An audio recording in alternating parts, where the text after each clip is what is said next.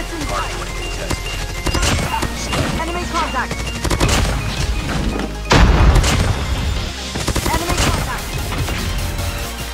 Down. Hang on. Enemy in sight. Enemy down.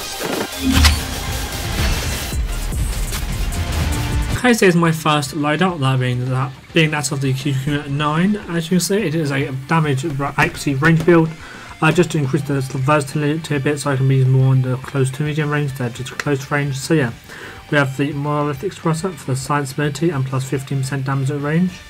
We have the RTC recontact long for long barrel for the minus 6.4% ADS bullet spread, plus 20% damage at range and minus 4% horizontal recoil. We have the no stop for minus 15% ADS time, plus 4% movement speed and plus 10% ADS movement speed. We have the 10mm 30 round reido for the plus 15 damage at range, plus 2 increase the damage, increase the body part multiplier, and increase plus 10% bullet impact. This one you could change out to the 40 round extended mag. A 45 round extended mag, just if you want to, it just made it a bit of a consistent 3-shot. If you did use the 10mm round, so yeah, I decided to go with that. Although you do have to be a bit more accurate with it, of course. So yeah, and finally with the granulated grip tape for the minus 11.6% ADS bullet spread.